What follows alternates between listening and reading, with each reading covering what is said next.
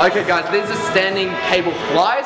So what I want you to do, keeping your chest up and your shoulders retracted the entire time, not hunching. Alright, setting up the cable position, so the anchor point is just below your shoulder height, okay? Just below shoulders. Alright, and you're coming forward, keeping that chest up high like I said. Stance doesn't matter, okay? Making sure your hips and your shoulders are square no matter what stance you choose. Keeping that chest up, shoulders back, bringing your pinkies and your elbows together at the top. Alright, making sure that those shoulders don't lose their position, okay? And then when you stretch, making sure that the shoulders don't stretch too much. Okay, only stretching to the point where you feel the chest stretching. Okay, squeezing through.